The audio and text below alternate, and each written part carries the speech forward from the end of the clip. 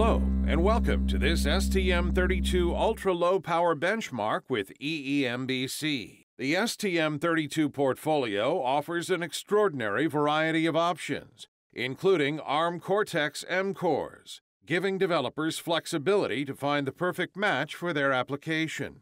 Particular attention is paid to make it easy to switch from one device to another. STM32 is defined in three segments: High Performance Series, Mainstream Series, and of particular interest to us, Ultra Low Power Series. A good compromise between low consumption and performance is STM32L4 MCUs and L433 RC. It will be a good candidate to benchmark. Now, ULP modes, key points. The STM32L4 offers best-in-class power consumption with full flexibility. The user can select the best operating mode depending on the wake-up time, state of retention, and the number of sources required.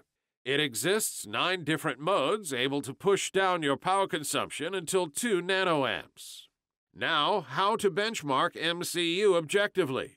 To measure power energy, we need software embedded in STM32 provided by the EEMBC Foundation. The reference in Power Benchmark device able to measure power consumption. For this, there are 2 possibilities. First, energy monitor from EEMBC based on proprietary hardware. The second one, ST PowerBench, is based on the NI acquisition solution. And finally, a result is displayed as a normalized score. What is the EEMBC, and how do they measure? The EEMBC is a non-profit consortium supported by member dues and license fees.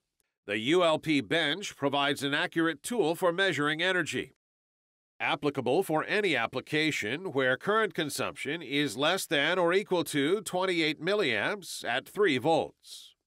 The use case for measurement is normalized and realistic. ULPBench and CoreMark scores are references in the domain. The ULPBench is in continuous improvement to be phased in with new IoT devices. The ULPBench is the best way to optimize the IoT edge node for power and performance. The EEMBC framework is the best partner to develop IoTs. The ST power measurement device is based on STM32L4 Nucleo 64 board for the device under test, a computer, a National Instrument USB 6353 acquisition device, and of course a PC to compute and display data. The power measurement system is able to create the board supply from 1.8 volts to 3 volts, acquire signal with a speed of 1 megasample per second, measure current with differential channel-to-noise immunity, and synchronize the capture with digital I/Os from DUT. Now let's play with the device and ST power measurement bench. For a 3-volt supply, the score is 147.4. If we push the experience even further,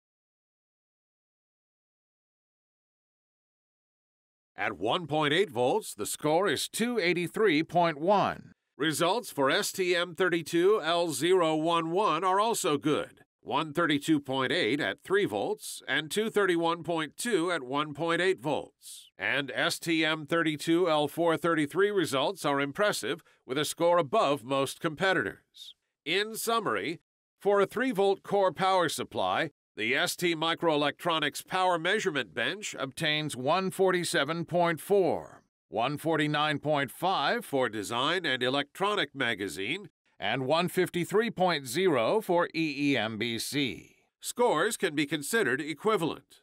But the interesting thing is, if we compare results with a core supplied at 1.8 volts, ST and Design and Electronic measurements are already close, and the score increases considerably. STM32L011 is a high-standard competitor with good results, especially with a 1.8-volt power supply.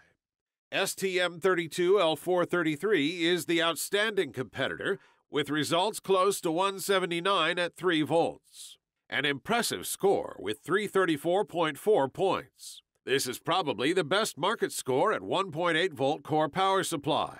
It is in this context that the STM32L4 is the best device. A combination of a very high ULPBench score and an impressive core mark result made him the best compromise of the market.